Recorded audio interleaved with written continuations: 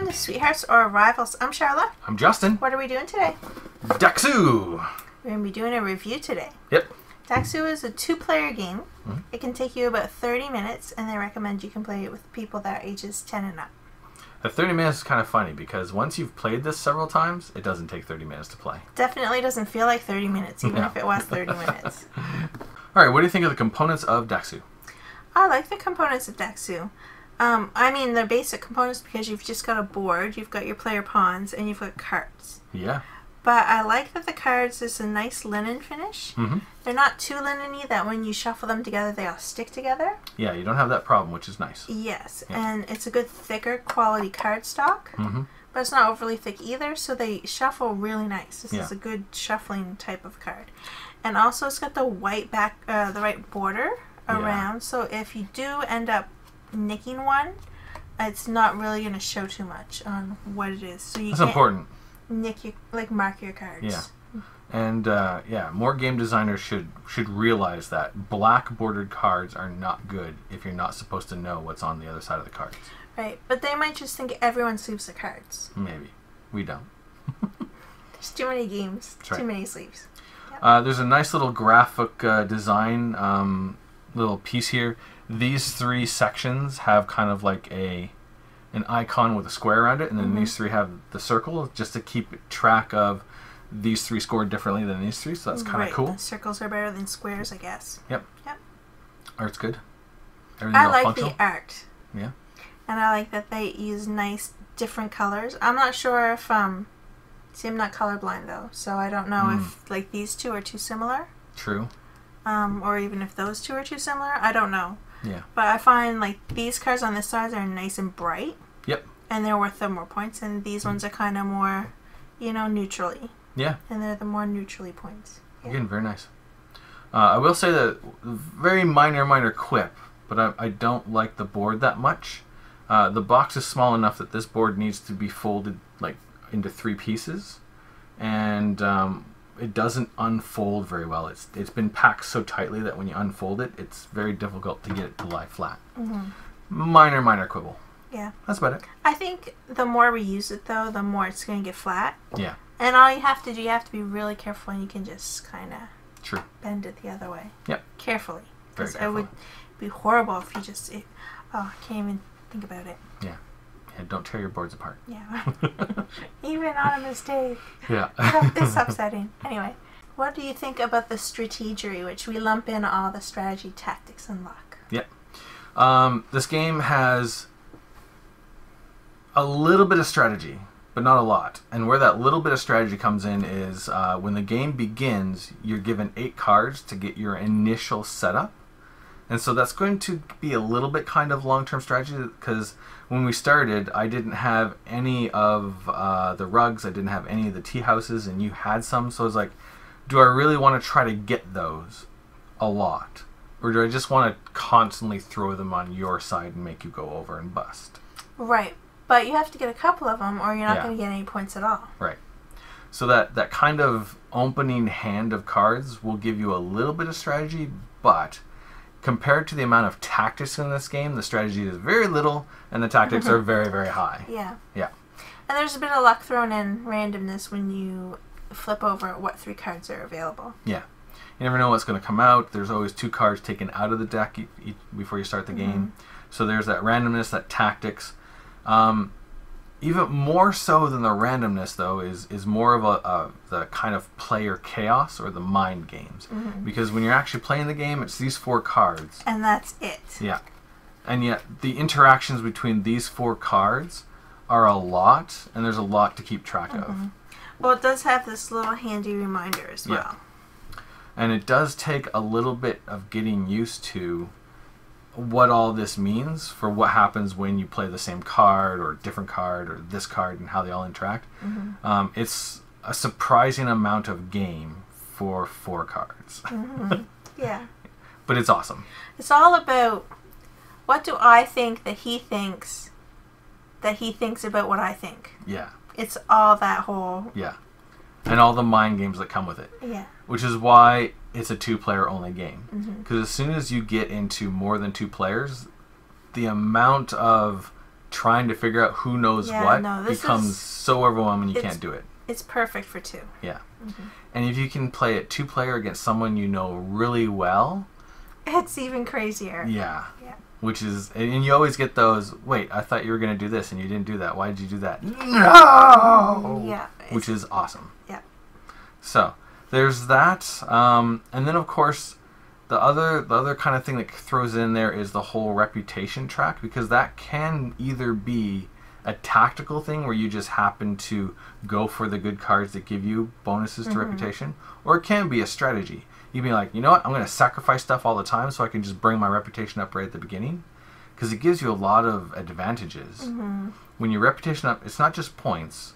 When your reputation is higher than someone, if you both say you can have it, it's the person with the lower rep who gets it, who didn't want it. Right. When you both say I want it, when you're the person who has the rep, you get it, which is what you wanted. So having high reputation helps manipulate that a little bit. Yeah. So that could be a strategy, or it could just be a tactic. It's kind of up to how you want to play the game. But it works really well when you like get your rep up high. It's awesome. Yeah. It certainly adds. Yeah. So, what about the complexity of Daxu? I don't find it's overly complex. It's just to really get a handle on the scoring. Yeah. Because you've always got to be watching. You really only want one card more than your opponent. Yeah. But usually in a game you want more and more and more. So it's kind of a little tricky to get that concept. But once you've got a handle on it, it's okay. Yeah, it can be a little tricky when there's ties, so it's awesome that there's this little summary card. Yeah. And once you get used to these icons on here, it makes perfect sense. Yeah. So it's just getting used to the icons on here. And then actually here too, like when you have more than 4 over someone and more than 3 over someone. Yeah. Once you get a handle on those icons, it's really easy. Yep. A lot of the times when we'll play, we'll actually have this one down on that side to remind us that it's this side of the board. And then this one we'll keep down here before it's this side, so we can kind of keep the scoring. A big part of it is you're constantly counting cards. And the game can go so fast that you don't pause for a minute to count cards, and you need to. Exactly. Yeah. And you just mean counting cards on either side versus... Exactly. But like I got 1, 2, 3, 4, 2, 1, 2, 3. Yes, I'm beating her by 1. That's going to give me 5 points. Right. But you can also count cards this way too, because there's going to be a finite amount of cards in the deck. Yep. But there's always going to be 2 removed. Yeah. So you can count cards to a certain extent to know, like, oh, there might be 1 more bread card. Oh, but it could be the one that's not in the the deck this time. Yeah. So that you can kind of play around with that a little bit too.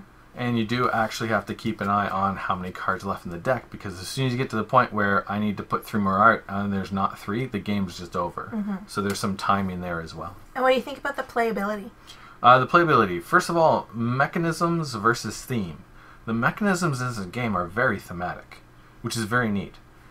Except for that little twist, which makes thematic sense, but you're used to having, like, if I have all of the tea houses, then I'm winning. But in this game, everyone looks at your monopoly of tea houses and says, we're going to the mom and pop stores, there's only 2 of them. Because you're just taking over, and that's not cool. Right. So there's this very interesting kind of reputation theme going on where you don't want to have most of them, which is kind of funny. But having this side of the street's mine, and that's your side of the street, and our reputation, and even these cards make total, like, thematic sense. It's all and even awesome. our little people, like, we're walking on either side of the street, and we're always checking out what our other competition is doing across the street. Yeah. Yeah. And if you're down here, it means you're in, like, the dark alley where you're skulking around. But if you're up here, you're in the light, and people are like, oh, we love you. Right. It's like, my reputation's so bad, I need a bigger hood. Yeah. That's funny. There's no scalability because it's a 2-player only game, of course.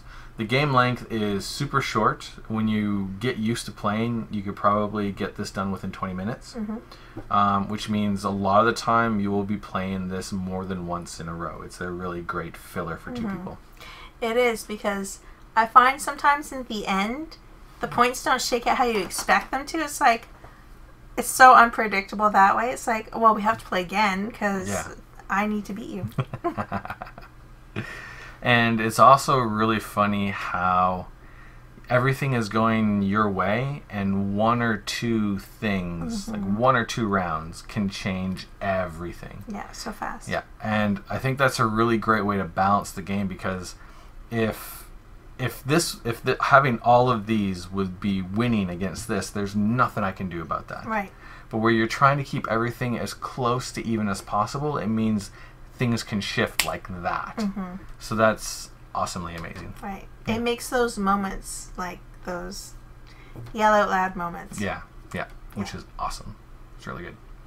And so, yeah, replayability is, I mean, you're playing the same game over and over again, but because most of it's all the mind games anyway, just keep going. Yeah. Yeah. Right on. So, does it have the cuteness? Does it have the awesomeness? Oh, it's got such cute art, but it's so awesome as well. It's going to have to be equal awesomeness to cuteness, I think. Yeah. Especially since they did make this purple. It actually reminds me a little bit of At the Gates of Loyang. The artwork does. Yeah. It's very nice. Usually this is the spot where we talk about what kind of game group it would be good for, but since it's a 2-player game, it's kind of tricky to recommend. Yeah. But it's going to be really good, of course, for 2 people that know each other really well. Yeah. Especially if you can get into those mind games of predicting what each person's going to do. Or thinking that you've predicted. Yeah. Or thinking that you've predicted what they predicted that you might be thinking. There you go. Right. Are we going to trade this or keep it? Keep it. Yeah, this is a keeper for sure. Yeah. Absolutely. The very first time I saw it being played in a playthrough, I knew I wanted it. It took me 2, watches, 2 kind of, I need to check out this more before I realized we need to get that game. Yeah. Well, and especially when we saw that it's designed by the same guy as Gold West. Yeah. And Gold West is a really cool game, too. Yeah. That's awesome. So. Excellent. So, when we play a game of Daxu, do we finish it as sweethearts or rivals? We finish it as rivals. Oh, yeah. Of course. And it's funny that, I don't know if it's a mark of, how awesome the game is, or just the particular, gameplay that this game has, but to have a game that short become a rivalry game is impressive, actually. Very impressive. Because usually, if you're not too invested, I find the more I play for longer, the more invested I get, and the more rivalry I'll have. Yeah. But this game has rivalry right out of the gate. Yeah. Yeah. It's also funny that you can have a little bit of long-term strategy, but not a ton, because usually that gets you into more kind of rivalry, because you foiled my plans. But nope, this one just, again, right out of the gate. Yeah. Awesome. That is Daxu. It is. Right on. Thanks for watching. Thanks a lot. We'll see you in the next video. Laters.